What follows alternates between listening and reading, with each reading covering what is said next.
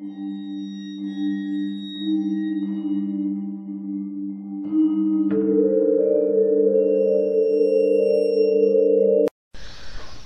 අද කියන්න යන්නේ රත්නපුර දිස්ත්‍රික්කයේ නගරයෙන් තරමක් ඈතට වෙන්නට පිහිටා තිබුණු එක්තරා දුෂ්කර ගමක සිද්ධ වුණු සත්‍ය සිදුවීමක් ගැන.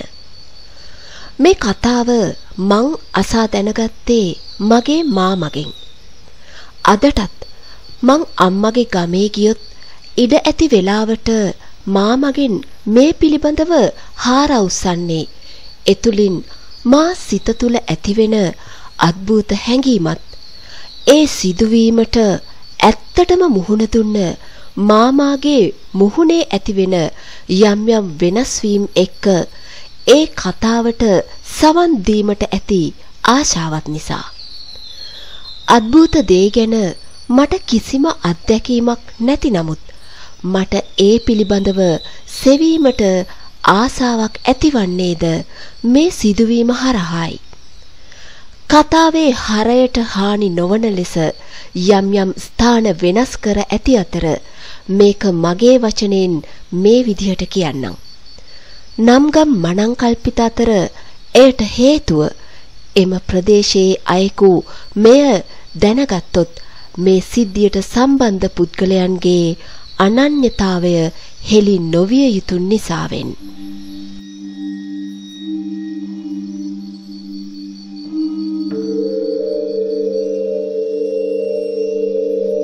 ඒ 1990 වසරේ අගභාගය. කතාවට මුල් වූ මේ ගම පිහිටියේ ප්‍රධාන පාරට කිලෝමීටර 20ක් 25ක් පමණ ඈතට වන්නටයි. කඳු වලල්ලකින් වට වූ ප්‍රදේශයක් වූ නිසාම එහි දහවල් කාලය හැරුණුකොට අනෙකුත් සෑම වේලාවකම පාහේ තරමක් ගොම්මන් ස්වභාවයක් හාත්පසම පැවතියා. නගරයේ සමග ගමේ මිනිසුන්ගේ ඇති සම්බන්ධයද බොහෝ දුරට අඩු උනේ එහි විසූ අයවලුන්ගේ තිබූ සරල දිවි පෙවෙතත් නගරයට යෑමට බොහෝ දුර ගෙවාගෙන කාලයත් මිඩංගු කරමින් ඒ වෙත යෑමටත් ගම්මුන්ගේ ඇති අකමැත්ත නිසයි.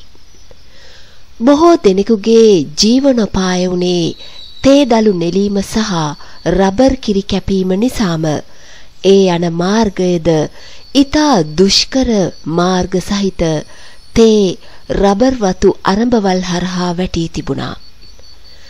නගරබදායෙකු නම් ඝන අඳුර සෑම අතම පැතිරී ගිය මූසල පාළු ගතිය පිරුණු රබර් වතු මැදින් වැටී තිබූ එම මාර්ගයන්හි රෑ කාලයේහි නොව දහවල් කාලයේහිද යෑමට කලින් දෙවරක් නොව දහස් වරක් සිතනු ඇති. මම අසා ඇති ඒ ගම ආශ්‍රිත කතා අතුරින් මෙම සිදුවීම ගොඩාක්ම විශේෂිත වූ සහ මගේ සිත්ගත් සිදුවීමයි. මේ සිදුවීම සිද්ධ වෙන්නේ දැනට අවුරුදු 30කට වගේ එපිටයි. මාමාගේ වයස ඒ වන විට අවුරුදු 18 සම්පූර්ණ වූවා පමණයි. මාමාගේ ගෙදරට එනම් මාගේ මවගේ මහ ගෙදරට හුවක වගේ දුරින් පිහිටි නිවසක සිටි අවුරුදු 20ක පමණ ගැහැණු ළමයෙකුට සිදු වූ සිදුවීමක් මෙය. ඇයගේ නම කමලා. මේ ගෑනු ළමයා ඒ ගමේම එක්තරා පිරිමි ළමෙක් සමග හාදකමක් ඇති කරගත්තේ පාසලෙන් ඉවත් වීමට ටික කාලයකට පෙර සිටයි. ඔහුගේ නම සිරිපාල. කෙසේ හෝ ගෙවල් වලට රහසේම ගලා ගිය මේ හාදකම අවුරුදු 3ක් පමණ කාලයක් කිසිවෙකුගේ නෙත නොගැටෙන්නට වග බලා ගනිමින් කරගෙන ගියා. ගමේ කිහිප දෙනෙකුගෙන් ලැබුණු ආරංචිත් සමග මේ පිළිබඳව මුලින්ම දැනගන්නේ කමලාගේ මවයි. ඒ සමගම සිරිපාලගේ නිවසේ උදවියටත් මේ සම්බන්ධය පිළිබඳව දැන ගැනීමට ගත වෙන්නේ ඉතා කෙටි කාලයක්.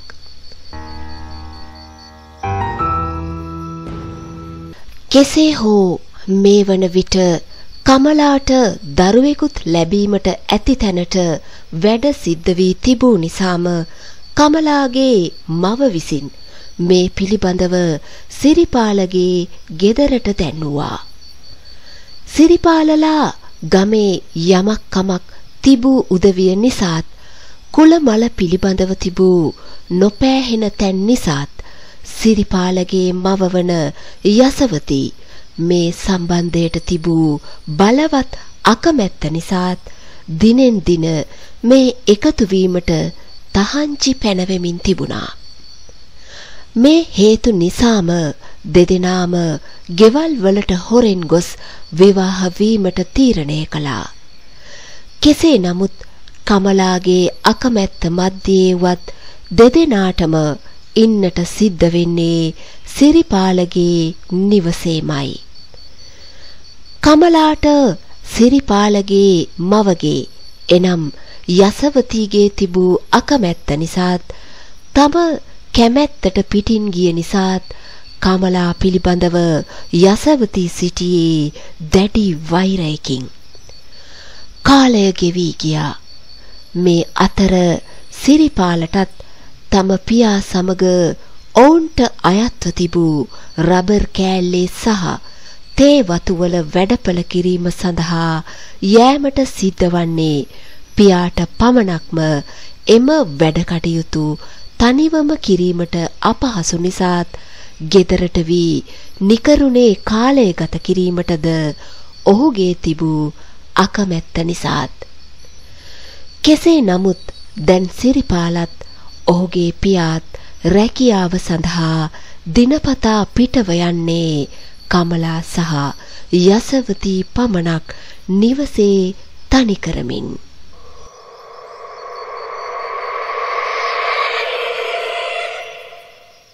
කමලාගේ කුසට යන්තම් මාස 4 පිරුණා පමණයි.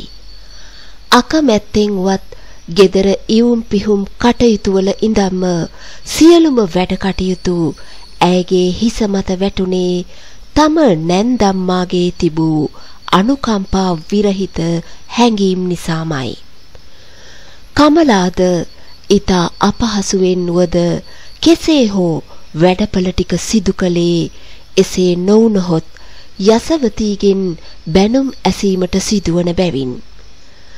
කමලාහට වැඩ පවරා දහවල් දවසම කල්පනාවට වැටී සිටින යසවතීගේ දවස ගෙවෙන්නේ සිත තුල නිතරම වද දෙමින් තිබෙන තම පුත්‍රයාගේ ඇඟේ එල්ලී ඔහුගේ ජීවිතය විනාශ කිරීමට පැමිණි තම ලේලියගෙන් කෙසේ හෝ පලිගන්නා ආකාරයක් ගැන සිතමින්. ඇගේ කුසේ සිටින දරුවාද තම පුතුගේ නොවන බවත් ඇය එක හෙලා කියා සිටින්නට වුණා. මේ ආකාරයෙන් කාලය ගෙවී යත්ම දිනක් යසවතීගේ සිහියට එන්නේ තම ලේලියගෙන් පලිගන්නට හැකි කතිම අදහසක්.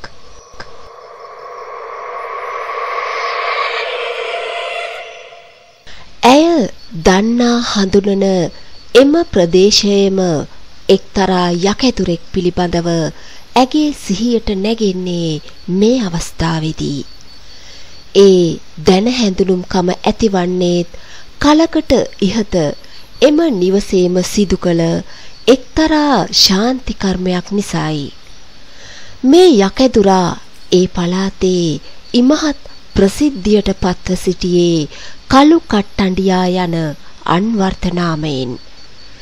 මිනිසුන්ට කරන යහපත් දේට වඩා මිනිසුන්ට වින කටින දේ නිසාම ගමේ මිනිසුන් ඔහු සමග කිසිම අවස්ථාවක වචනයකින් හෝ විරසකයක් ඇති කර නොගත්තේ ඔහු කෙරේ තිබූ දැඩි බිය නිසාමයි. හදි හූනියන් නූල් පැන්නවීම අනවින කොඩි වින වැනි දේවල් සඳහා ඔහුට ඉහළින් යෑමට තරම් හැකි වෙනත් අයෙක් අහලගම් 7කවත් සිටියේ නෑ. ඔහු වැඩක් කළොත් කිරි ගහට ඇන්නාක් මෙන් ගම්මුන් කතාවට කියන්නේ එසේ. එය පිළිබඳව ඒ තරම් විශ්වාසයක් තැබිය හැකි. කෙසේ හෝ යසවතී තම ඥාති පුත්‍රයෙකු වූ කුමාරද සමග පසුදා උදෑසනම නිවසින් පිටත් වන්නේ සිරිපාල සහ ඔහුගේ පියා නිවසින් පිට වෙනවත් සමගයි. මෙසේ ගොස් කළු කට්ටඬියා මුණ ගැසෙන යසවතී තම අවශ්‍යතාවය පිළිබඳව දන්වා සිටියා.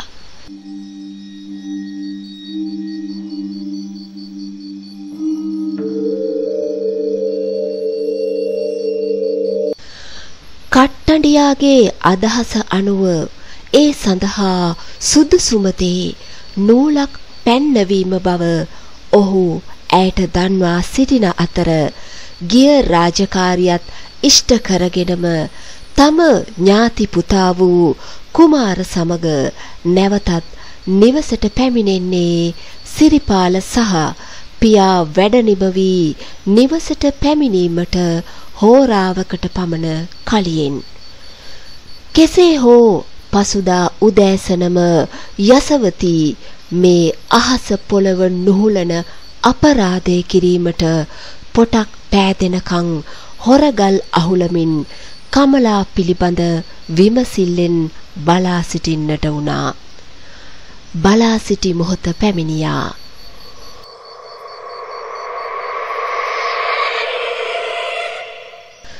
ගෙදරට ඇතුළු වෙන පඩිය මත කට්ටඬියා විසින් සූදානම් කර දුන් නූල දිගාදින ඇය අනතුරුව ඉතා ආදරෙන් කමලාට අමතන්නේ කවදාවත් නැති සෙනෙහසකින්.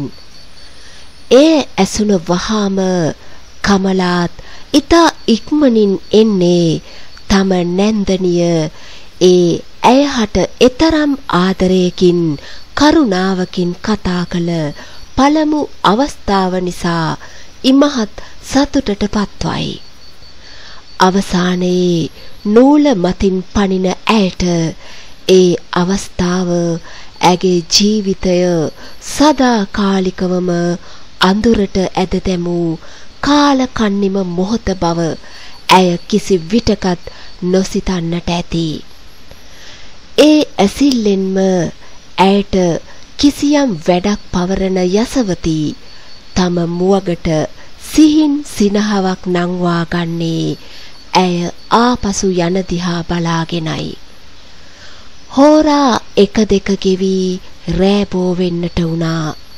සිරිපාල සහ ඔහුගේ පියා නිවසට පැමිණියේ තම රැකියාව අවසන් කරයි. වෙනදාට වඩා යම් අපහසුවක් තම ඇඟට දැනෙන්නාක් මෙන් විශාල ඇඟපත වේදනාවක්ද සමග කමලා තම ඇඳ මතට වී කල්පනා කර කර සිටින්නේ දහවල් වැඩපළ අධික වූ නිසාවෙන් ඒ ආකාරයේ තෙහෙට්ටුවක් තමාට දැනෙනා බව සිතමින් ඇඟපත සෝදාගත් සිරිපාල කාමරයට එන්නේ කමලාව දැක ගැනීමේ අරමුණින්.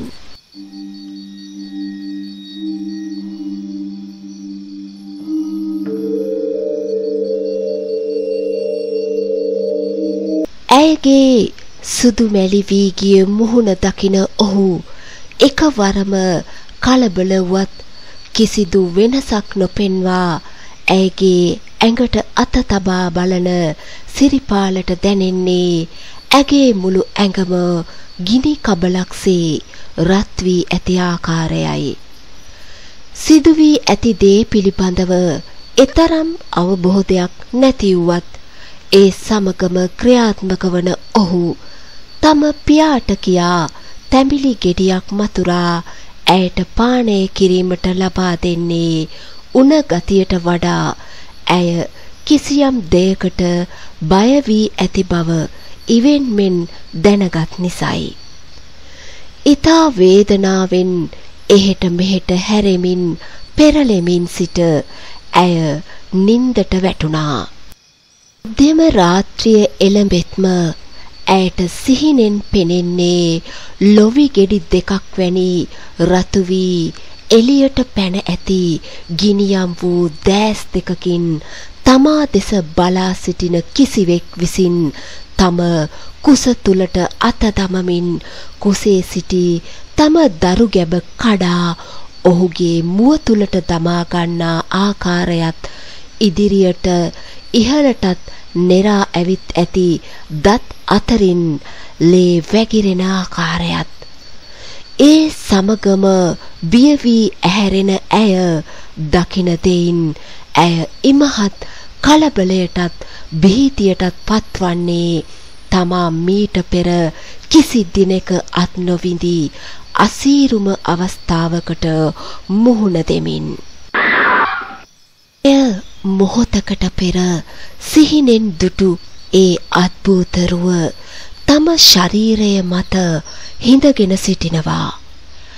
ඇගේ මුළු ඇඟම දරදඬු වී ගොසින් කෙසේ හෝ ඊතා අමාරුවෙන් තම ඔළුව මදක් උස්සා ඇති වූ බිය නිසාම සිරිපාලට කතා කිරීමට තමාට හැකි උපරිමයෙන් කෑ ගැසුවත් ඇගේ හඬ පිට කර ගැනීමට අපහසු බව ඇයට හැඟුණු බැවින් තම අත ඔසවා සිරිපාල ඇහැරවීමට ඇය දැරූ උත්සාහයෙන්ද පළක් නොවුනේ තම මුළු ඇඟම සෙලවීමට හෝ නොහැකි අයුරින් කිසිවෙකු හෝ තම අත තද කරගෙන ඉන්නාක් මෙන් දැනුන නිසයි. මේ අතර ඇති වූ කිසියම් ශබ්දයක් නිසා එකවරම අවදිවන සිරිපාලට දැක ගන්නට ලැබෙන්නේ අවසිහියෙන් මෙන් තම කාමරයේ දොරට තඩි බාමින් එයින් එළියට පැන ගැනීමට උත්සාහ දරන කමලායි.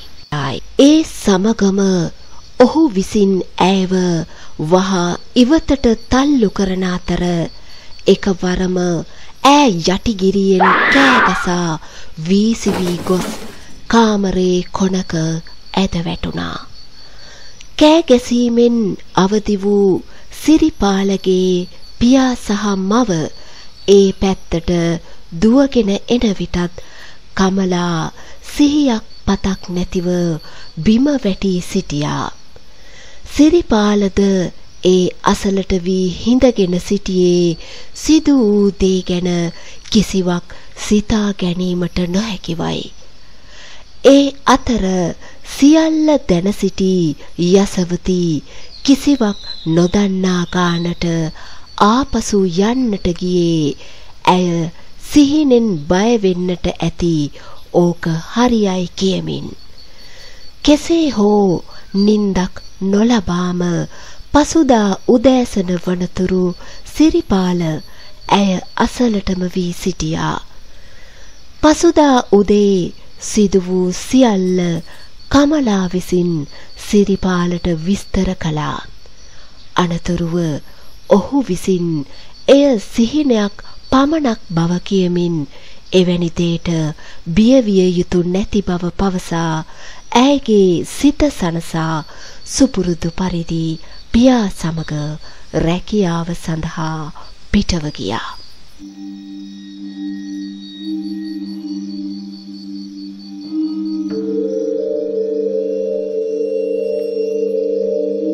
මේ ආකාරයෙන් දිනපතා මැදියම් රැය ආසන්න වෙත්ම කිසිවෙකු ආරූඪ වූ ආකාරයට සිහිනෙන් බිය වී නැගිට හූහඬ තියමින් ගෙදර දොර ඇරගෙන කොහේ හෝ දිවීමට ඇය දඟලන්නේ කිසිවෙකු හෝ ඈත සිට තමාට අඬ ගසනා බව කියමින්. දහවල් කාලයේද නිතරම අවසිහියෙන් මෙන් දෙඩවීමට පටන්ගත් නිසා සිරිපාල විසින් ගමේ පන්සලේ හාමුදුරුවන් ගෙන්වා නූලක් මතුරා ඇයගේ කරට දමන අතර කිසියම් අමනුෂ්‍ය බලවේගයක් ඇයගේ ඇඟට ඇතුල් වී ඇති බවත් දැන් ඒ සඳහා සුදුසු ආරක්ෂාවක් දමා ඇති බවත් පවසමින් බියවීමට අවශ්‍ය නොවන ලෙස උපදෙස් දී බැරි වෙලා හෝ පුලුටු ආහාර කිසිවක් ගෙදර අහලකටවත් නොගන්නා ලෙස ඔහුට දන්වා හාමුදුරුවන් පිටත්ව ගියා. මෙසේ දින ගණනක් ගත වුවත් සැලකිය යුතු දෙයක් සිදු නොවූයෙන් සිරිපාලගේද සිතට සැනසිල්ලක් දැනෙන්නට වුණා.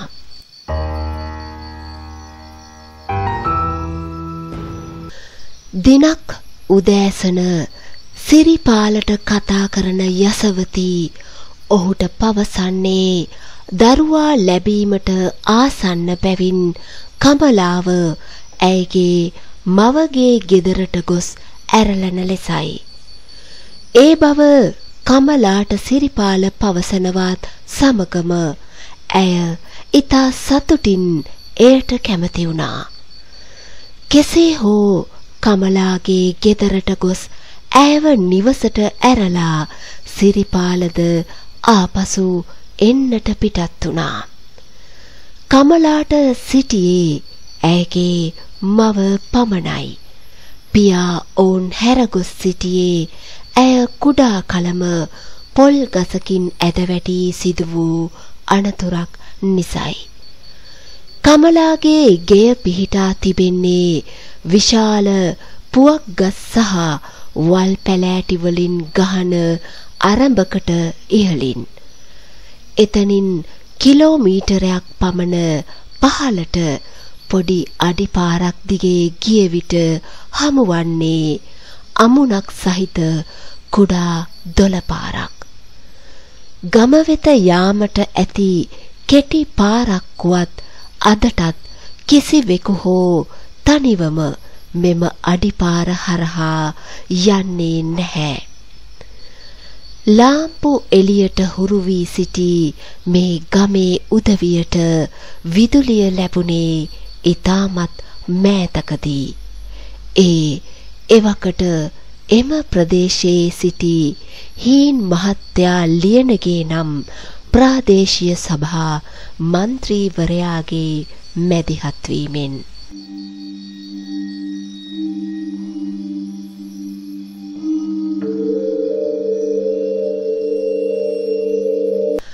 කෙසේ හෝ දින දෙක තුනක් ගත වුණා. මේ අතර ඇයට දිනක් කරවල බැදුමක රස බැලීමට දැඩි ආශාවක් ඇතිවෙන අතර ඒ පිළිබඳව තම මවට පැවසුවේ ඉමහත් ආශාවකින්. තම දියණියගේ දොළදුක සංසිඳවීමට සිතා ලහි ලහියේ සූදානම් වූ කමලාගේ මව විසින් අලකොල ව්‍යංජනයක් සහ පරිප්පු සමග කරවල බැදුමක් සාදා දුන්නේ ඇයගේ රාත්‍රී ආහාරය සඳහායි. පුලුටු අගුණ බව කමලාගේ මවට දැන්වීමට සිරිපාලට අමතක වූ අතර කමලාගේ මවද ඇයගේ අසනීපය පිළිබඳව හාන් කවිසියක් හෝ දැන සිටියේ නෑ. ආහාරගෙන දෙදෙනාත් සමග නින්දට වැටෙන විට රාත්‍රී 10ත් පසු වී තිබුණා. ලාම්පු එළියෙන් ආලෝකවත් වූ ස්තෝප්පුව ආසන්නයේම තිබූ නිවසේ එකම කාමරයට වී දෙදෙනාම නිදිසුව විඳිමින් සිටියා. මධ්‍යම රාත්‍රිය එළඹෙත්ම අවට පරිසරයේ කිසියම් වෙනසක් වෙමින් පැවතියා.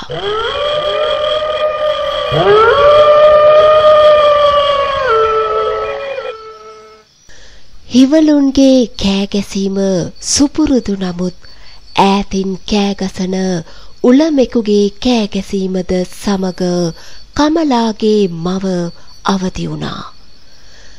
කෑගැසීම එකවරම ඉතා ආසන්නයෙන් ඇසෙන්නට වුණා. ඒ සමගම හදිසියෙම කඩා හැලෙන්නට පටන්ගත් වර්ෂාව නිසාම වහලේ පිදුරු අතරින් එන පින්නත් සමග කොහේදෝ ඉඳන් සීතල සුළඟකින් දැල්වෙමින් තිබූ කුප්පි ලාම්පුව නිවී යන්නේ එකවරමයි.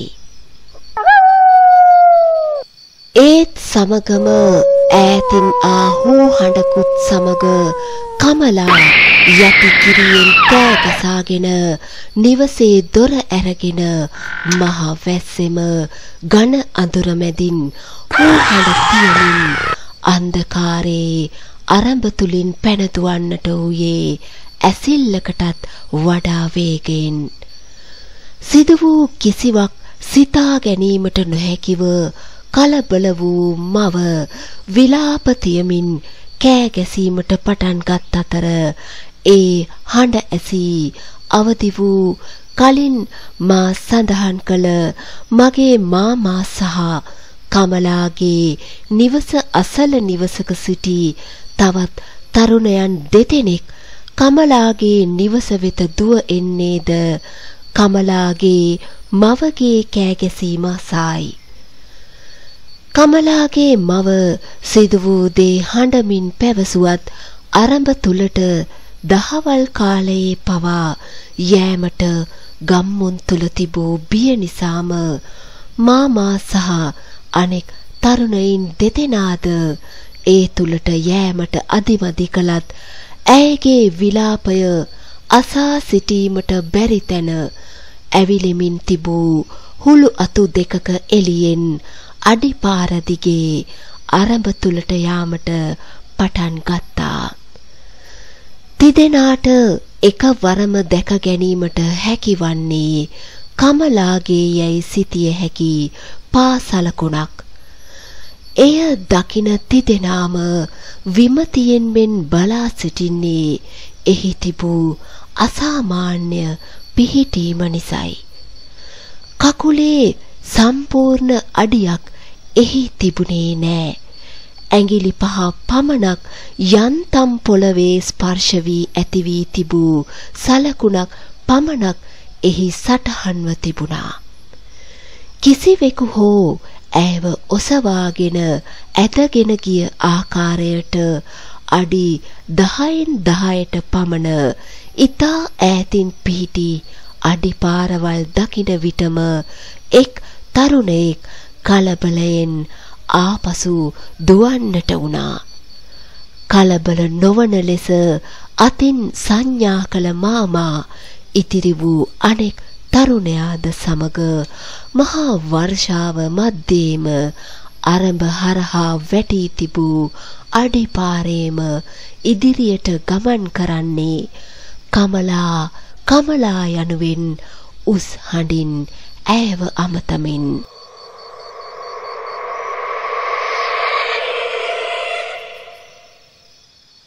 දෙදෙනා තුලම ඇති වී තිබෙන බිය තරමක් හෝ පහ වී යන නිසයි. ඉදිරියට යත්ම ඇයගේ අඩි සලකුණු එක ස්ථානයකට පසු දැක ගැනීමට නොලැබෙන්නේ එතැන් සිට ආගිය අතක් සිතා ගැනීමට පවා නොහැකිව යම් දෙගිඩියාවක් ඔවුන් දෙදෙනාගේ හිතේ ඉතිරි කරමින් කුමක් කළ යුතුද සිතා ගැනීමට නොහැකිව දෙදෙනාම එක තැනකට වී මදක් හිඳ යලිත් ඉදිරියට ඇදුනේ මා විසින් පෙරකී කුඩා ඇලපාර දිගේ ඉහළටයි. උලමාගේ හඬ තවමත් ඇසෙමින් තිබෙනවා. මෙසේ ටික දුරක් යන අනෙක් තරුණයා එකවරම මාමාට අතින් අඟවමින් කියා සිටින්නේ යමක් පෙන්වමින් ඒ දෙසට අත දිගු කරමින්.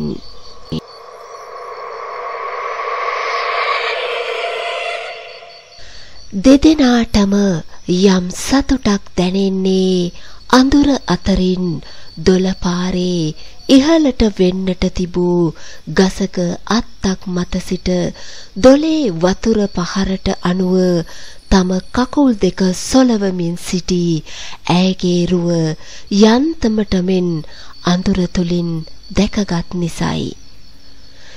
මේ නිබම්මේකි යයි සිහින් හඬින් අනෙකාට පවසන මාමා අනෙක් තරුණයාද සමග ඉදිරියට ඇදෙන්නේ කිසිදු ශබ්දයක් නොනැගෙන ලෙසයි.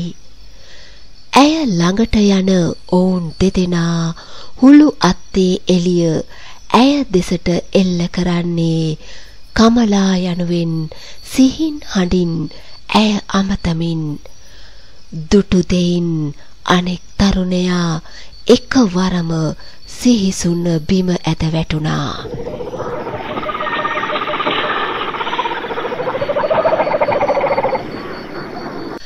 ඇස් දෙක ගිනි බෝල දෙකක් මෙන් ලොකු වී රතු පාටට එළියට පැන තිබුණා. දිවත් අඟල් කීපයක් එළියට පැන ඇති අතර සිහින් වැලකින් බෙල්ලට වැටුණ තොණ්ඩුවත් සමග ගසේ එල්ලී සිටින්නේ ගැබ්බර කමලායි. ඇගේ කකුල් දෙක වතුරේ ගෑවෙමින් තිබුණා. කලින් එන විට ඈත සිට දෙදෙනාම දුටුවේ දොලේ වතුර පහරට හසුව ඒ මේ අත පැද්දෙන කමලාගේ ප්‍රාණය නිරුද්ධ වූ ශරීරය සහ කකුල් දෙකයි. මාමාගේ දෙලෝ රත් වුණා. වතුර බින්දු වැටෙන්නාක් මෙන් ඉහින් කනින් දාඩිය ගලන්නේ වැසි ගතිය නිසා මෙතෙක් වේලා ගතට දැනුණ සීතලද පරයමින්. ඔහුගේ කන් දෙකම රත් වී තිබුණා. කමලා අවසන් ගමන් ගොස් හමාරයි. සිහි නැති වූ අනෙක් තරුණයාද අවදි කරගත් දෙදෙනාම එක පිම්මේ ආපසු දුවන්නේ අඩිපාර හෝ සොයා ගැනීමට සිහියක් නොමැතිව අවසිහියෙන් මෙන්.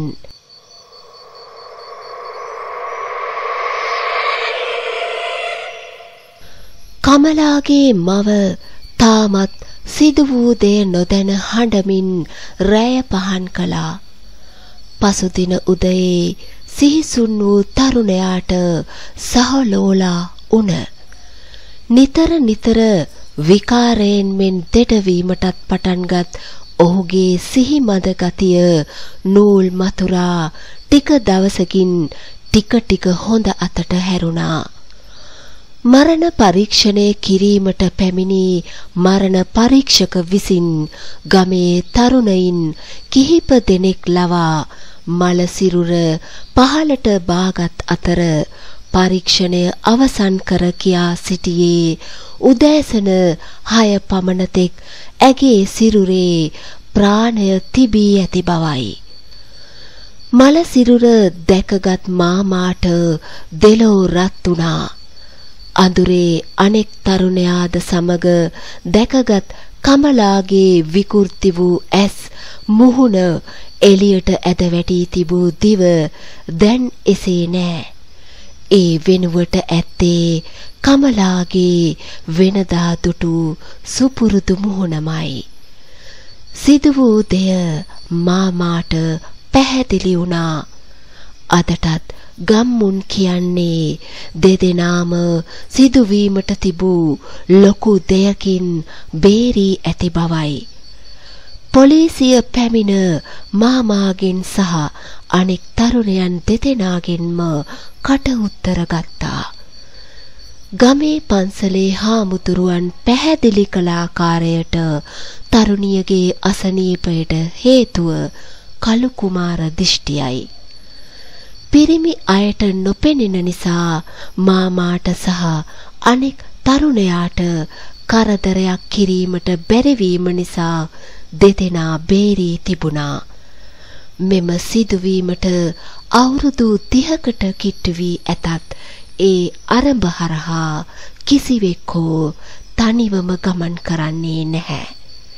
ඒ කමලාගේ ආත්මය එහි ඇති බවට තියෙන විශ්වාසයටයි. කුඹුරු වැඩ නිම වී දොලෙන් ඇඟපත සෝදා ගැනීමට ගිය කිහිප දෙනෙකුම මෙම සිද්ධිය සිදු වූ දිනවල කමලාගේ ගෙල නැති සිරුර දැක ඇති අතර ඉන්පසු ඒ පැත්තට යාමද සම්පූර්ණයෙන්ම නවතා තිබුණා. කමලාගේ ආත්මය පිළිබඳව නම් ඇත්තද නැත්තද කීමට කිසිම ඇසින් දුටු සාක්ෂියක් මෑතකදී මාමාට මුණ ගැසී නැහැ. කෙසේ වෙතත් ගම්මුන්ගේ විශ්වාසය බොරුවක් යයි කීමටද කිසිදු සාධාරණ සාක්ෂියකුත් නැහැ.